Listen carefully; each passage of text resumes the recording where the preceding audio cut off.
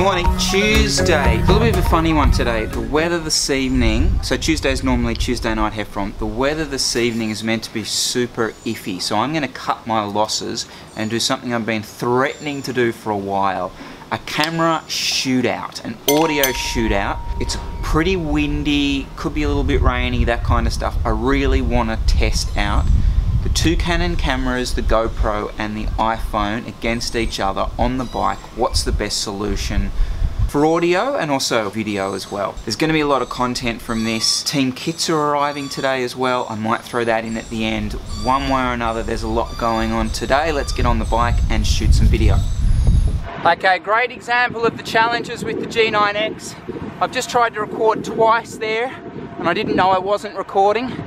Without the screen at the top, it makes it very difficult to frame and even know if you're recording. I think I accidentally pressed a button that put me in some retro mode or something. But, you know, the reality is this is a much lighter designed point and shoot, so, you know, less cumbersome in the back pocket for me. Okay, last test for the G9X. Super windy, 30 k's an hour, ambient traffic noise. Yeah, this is a real challenge for a camera. I'd be surprised if I'm getting much here. Okay, the Canon G7X. In all honesty, probably slightly less wind than last time I was here. G9X. So this is not running any wind protection. I'm literally just running the screen and hoping that's doing enough. Okay, slightly backlit, but again, I can frame myself no problem. This is interesting, we've got a digger here. The other thing that's a bonus here is definitely just the functionality of getting the camera out and starting to record. This is windy. This is really windy. Crosswind, ambient noise. I got an aeroplane flying over my head. It couldn't get worse than this. The other reason I really wanted to test this is it's so windy. I'm very conscious of how expensive this camera is, and having it in my back pocket day in, day out, something will go wrong. So I'm keen to have alternatives. Hence we're now going to try the GoPro and then the iPhone. I would never talk to camera in that, it was so windy. Okay, GoPro Hero 5, 1080p, 90 frames a second. Yeah, we've actually lost a bit of wind here, there's not much traffic noise, howdy. Won't be any traffic noise going the other way, so this is actually borderline lovely conditions. Be very surprised if we struggle for audio here. I do know that I'm recording because of the countdown. I can't obviously frame myself because I don't have a screen. The massive thing with the GoPro is just how rugged it is. You know, I know it's expensive, but you can just throw it out of your pocket, drop it, whack it's so easy to turn on, you can get the shot. You can hand it to a mate to get a shot and they know what they're doing. It's literally one button. Okay, here we go, Iron Cove Bridge. We're at arm's length. Windy as hell. So with the GoPro, you do get an option to permanently set it on a wind reducing option. Problem with that is if there is no wind, it just mutes everything, which is no good at all. It is very windy here. So like I said, functionality of this is just second to none. Question is though, can you hear anything I am saying? Probably not. We'll see. This brings us to the iPhone. Rear camera. Gonna try the front camera against the rear camera because they are different. I think the audio solutions with both are different. So obviously can't frame myself. Functionality is a bit awkward actually setting it up. Good bit of traffic coming the other way, good bit of wind. This will be interesting to see how it performs. Obviously the advantage of the iPhone is the fact that you pretty much always got it with you. Functionality of actually shooting on the rear is not that easy. You don't know if you're actually recording. You know, sometimes it records in portrait, which just completely destroys the shot. On wind bridge, finding it very difficult to work out where the frame is here. I have a feeling I'm just shooting a lot of arm. It's quite windy now. Right on the nose. Big one of those too. Last test. iPhone. Front camera. Obviously can frame myself here. Got old mate behind me. There he is. Not really sure what the quality of the iPhone 5's front-facing camera is. We will find out. Super easy though, functionality much better. My guess is that the wind correction is going to be better on the front-facing. We'll see. Here we are, backlit, crosswind, ambient traffic noise. That's quite loud. Really do hope the quality here is manageable, because that's quite a nice shot.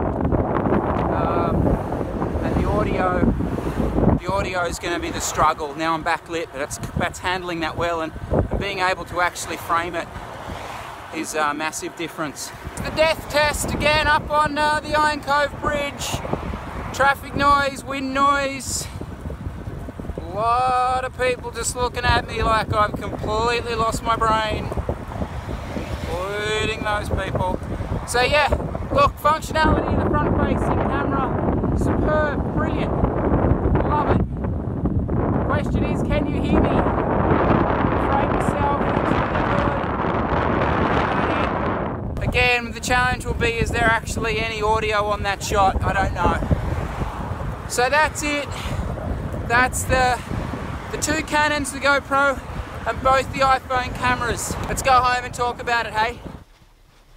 Really, really surprising results there. Canon, GoPro, phone. With the first Canon, as I said on the bike, it didn't actually record those first few shots that I was getting, which is just part of the review. At the end of the day, that's the reality of it, right? Overall, what I was really surprised with was that second shot, which I think in hindsight is a crosswind. It was like a cross tailwind, was what they all performed worse at. The GoPro just died on that section. I know I'm using these specific cameras. I think they represent 4 different sections of cameras that go across many brands. I mean, that is your standard point and shoot. That's your action camera. That's your phone.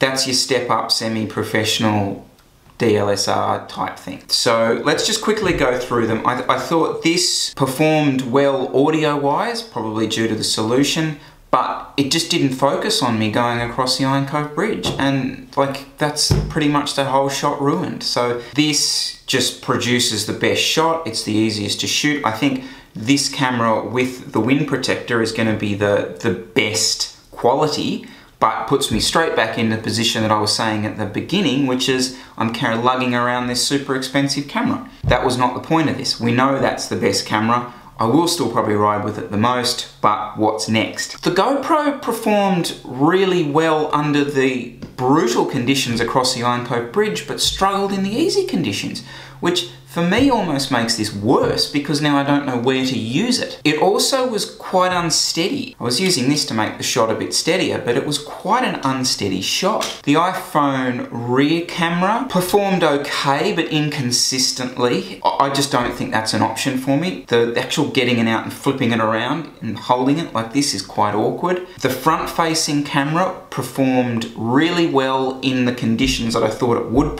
perform well in, and performed terribly in the Iron Cove Bridge section. Where am I going to go from here? I will still ride with this most of the time. I will risk this on maybe longer 200k days. I'll always carry this. I think this is probably the loser from the whole thing. The inconsistency of it bothers me. This brings me on to testing this versus the Fly 12. The point of the action camera is to be mounted and get the sort of, you know, the front facing or rear facing shots. For the vlog, we'll stick with this, put the sound deflector on it and go from there. Corn, Brussels corn. Now for anyone still watching, I'm sure there's about 3 of you. Team kit's just arrived. I have to show you a couple of things. Oh, let's get these down here. These are the road jerseys and the latest Neuro bibs. The customer ones are coming. Slight delay is I've made some changes to these team ones, and I just want to make sure, they're minor changes, but I just wanted to make sure that they are bang on before we go for the pre-sale on the customer kits. We're talking days. We are now talking days. But seriously, check these updates out. Right, so jersey. So this is the lighter jersey, right? So the pockets, the pocket material is now a carbon weaved one. It's now different. See, there you go, you can see it. It's different. If I hold this steady, it's different to the back, which is that beautiful light material, but we've just got a slightly more robust material now on the pocket. We'll test that tonight, but I'm really, really pleased with that. Inside out bib now. There's the textured lycra. Now look at that stitching. Look, but that's lycra porn for me. That's stitching porn. So that is just pure class. Professional lighting here, this is pretty cool. Okay, so that was a big session, big day. I'm gonna probably do Tuesday night Heffron on a ride tonight. I'll get some footage from it. We might put it in for tomorrow. Not sure what the rules on that are, but we'll just do that. As I said, with the customer release kits, we're days away now, so stay tuned, guys. Keep the comments coming, loving it. See you later.